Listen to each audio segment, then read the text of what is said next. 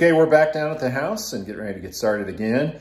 We're going to focus on casing this afternoon. I've got to do some work in Grant's room. I'm going to case the 2 windows in there, and then we're going to case the inside of his door opening. I've also got some shoe molding that I can put down in the laundry room, and then lots of other stuff. Amber's going to need some help with the vanity in the bonus room bathroom, so I'm going to give her a hand with that. Dad's going to be over after a while and give us a hand as well. So we're gonna go ahead and get started. All right, so we're gonna be working in Grant's room to start things off. I've got 2 windows in here to case. So I'm gonna get started with those. Shouldn't be too bad. Looks like I'm gonna have to do a little work on the drywall. Unfortunately, the drywall is standing proud on a lot of these windows, which makes it a pain, but we've got a solution for that. This one looks like, yeah, looks like it's standing a little proud on this one as well. So we're gonna have to take the hammer to it and massage it a little bit, make some room for that. So I'm gonna cut the stool and then go ahead and get the casing and everything put up on this window. And I'll move over here and we'll finish up in here with this door opening. I've also got the sliders that I could go up and go ahead and hang in here. So let me work on this cased opening as well. All right, I got the stool ready to be nailed into Grant's window here.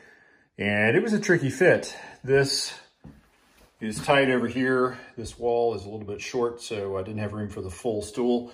So I had to cut the end of it off, but it had to fit nice and tight. So you can see we've got a real snug fit there. And then also this wall kicked out a little bit in the corner. So you can see I had to fit it tight against the casing, or the jamb, excuse me. Had to fit it tight against the jamb, and then it had to then kind of wing out to match the contour of the drywall to go in there tight. So that was a pain. And then this one over here, also the drywall is sticking out a little bit, so I had to do a stepped cut because it had to go tight against the jamb here. But then it had to step out just a little bit to get it to fit all the way flush against the wall. So kind of a pain. I got the rest of the drywall massaged with my mini sledge. Got that all cleaned out and ready to go. So we're gonna go ahead and get some measurements and cut our casing to go around this opening. All right, so we got our steel nailed in place and we've got our sides on. Now we gotta do our header. So we'll have to get a measurement for that. And then we'll be able to go ahead and do the apron. Get this one finished up. Well, it's looking better. It is looking better. We got all this window cased out. That apron looks good. Nice and tight against the wall there. Dad's here, give me a hand. How's it going, Dad? It's going great, isn't it? Better than it was. Better than it was, yeah. We're closer now than when we started, right? That's right. We don't want to have to lie about it. So we just got Grant's door cased on the inside.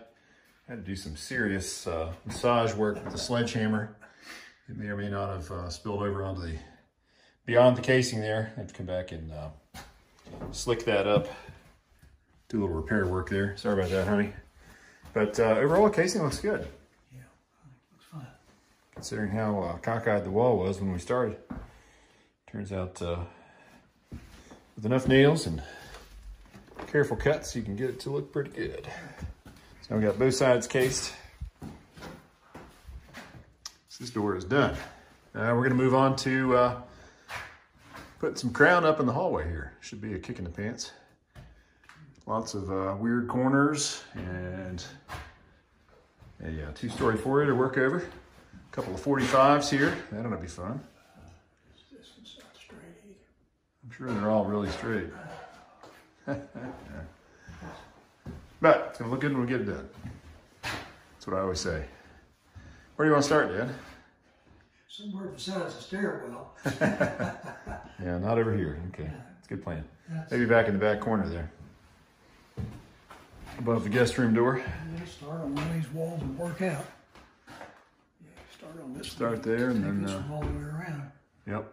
1, 2, 3, if you're lucky. Okay, well, we're gonna cut some pieces, see what we can get into here. All right, so we're working on crown here in the upstairs hallway. We got our piece cut, and what's the chance it's gonna fit, Dad? Well, we measured 3 times, it ought to fit. Measured 3 times, cut 8 times, so hopefully we're close. It's an outside corner, and then we're butting up to the wall on the other end there.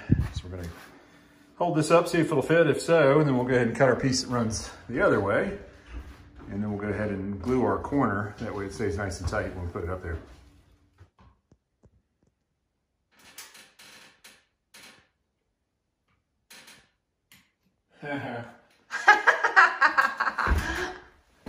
Whoops. Out of nails. Psych. Oh. Just sums up our day, doesn't it? Pretty much, yeah.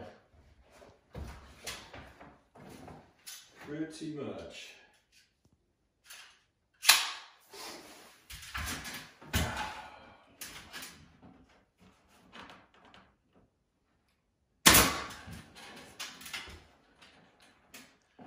Tight as that's going to get. Yeah.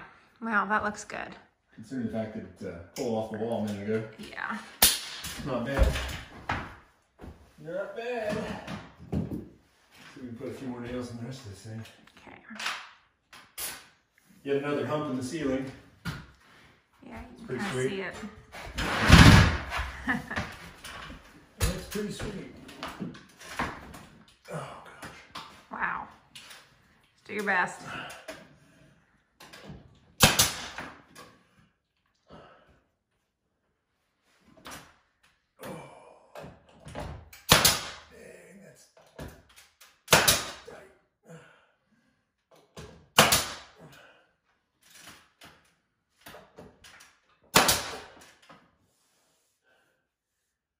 Super glue joint looks pretty good though. It does.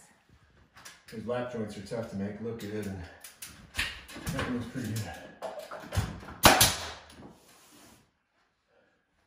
Good thing you put those cleats on the wall. Mm-hmm.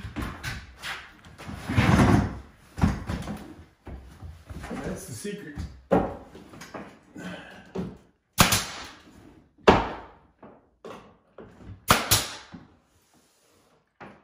Well, I guess this will be the last crown for today because I'm going home. Anything else for me to do? Oh, I've got a huge list.